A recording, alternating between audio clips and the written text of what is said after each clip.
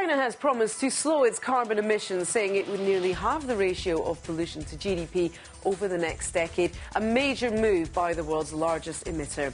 China's cooperation on carbon cuts is seen as crucial to any deal as next month's global climate summit in Copenhagen approaches. Beijing's voluntary pledge comes a day after President Barack Obama promised the US would lay out plans at the summit to substantially cut its own greenhouse gas emissions. The US is now offering to reduce carbon dioxide emissions by around 17% from 2005 levels by 2020.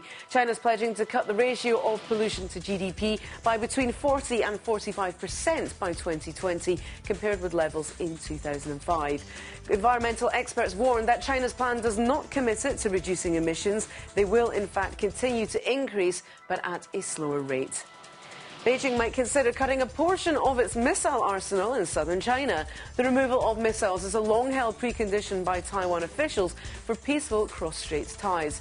Li Jiachuan, a senior researcher with the Institute of Taiwan Studies at the Chinese Academy of Social Sciences, told state media the removal of some missiles is a possibility. The two sides are set to hold a new round of talks on cross-strait ties next month.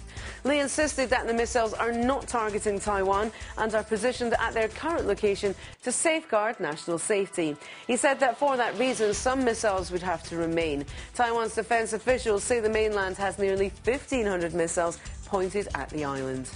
More than 100,000 people are facing water shortages in the southern province of Hunan. It follows a decline in the water level at the Xiangjiang River, a major tributary of the Yangtze River. Water levels near the city of Xiangtan have dropped to an almost record low.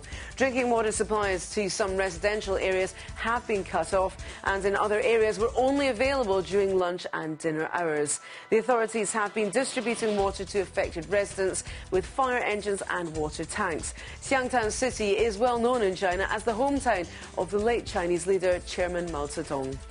Authorities in Western China are to relocate after nearly 1,400 families and more than 1,800 children suffered lead poisoning caused by waste discharges from a local smelter this summer. The families who live near the Dongling Lead and Zinc Smelting Company in Shanxi Province will move into new homes at least 3 miles from the smelter before the end of next year. The smelter, which was shut down amid protests in August, agreed to share an estimated $44 million relocation cost with the local government after a tug-of-war over whether the smelter or the villagers should move. Towards the end of August, the local government agreed to relocate the villagers and let the 3-year-old smelter stay. 2 men were executed yesterday for abducting and selling children. Hu Minghua, 55, and Su Binde, 27, were put to death after separate courts found them guilty of taking children from their families to sell. Hu was found guilty of abducting 9 children between 1999 and 2005. Su was found guilty of stealing 6 children between 2005 and 2006. Hundreds, perhaps thousands of children go missing in China each year. Some are bought by roving criminal gangs to serve as props for beggars. Others end up sold to rural couples who in traditional areas prize having a male heir to support the family. The China Supreme Court said more than 1,700 people were punished for abducting and trafficking children in the first 10 months of this year as the government ramped up a crackdown on the crime. Since April, Chinese police say they have rescued more than 2,000 abducted children. And finally, 1,300 cats that were rescued from the dinner table are facing an uncertain future as animal activists ponder their fate in the northern city of Tianjin.